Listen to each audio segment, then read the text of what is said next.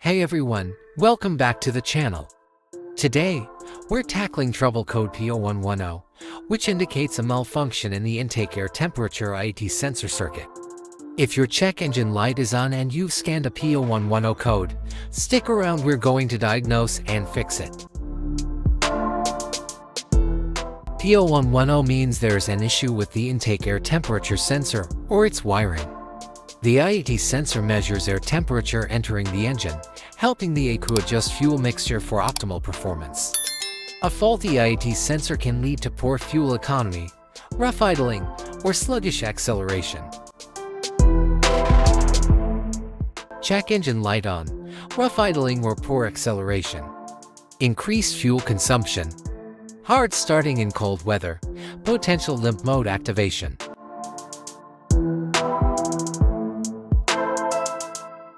The IAT sensor could be on the throttle body, attached right to the intake manifold.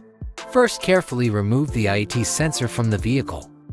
Visually inspect the sensor to make sure it hasn't been contaminated by a leak from another engine component. Use a multimeter to proceed a test on the IAT sensor.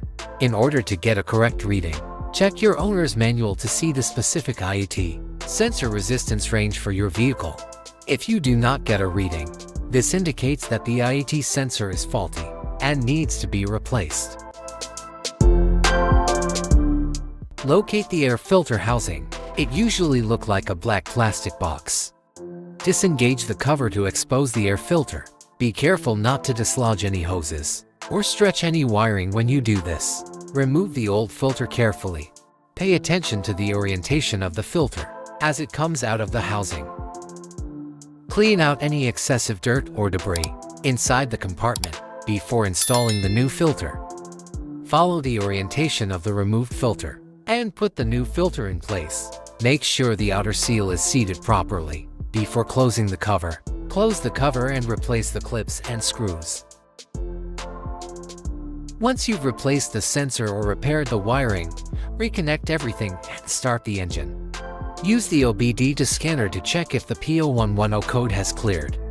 Take the car for a test drive and monitor performance. And that's it. That's how you diagnose and fix trouble code P0110. If this video helped you out, give it a thumbs up.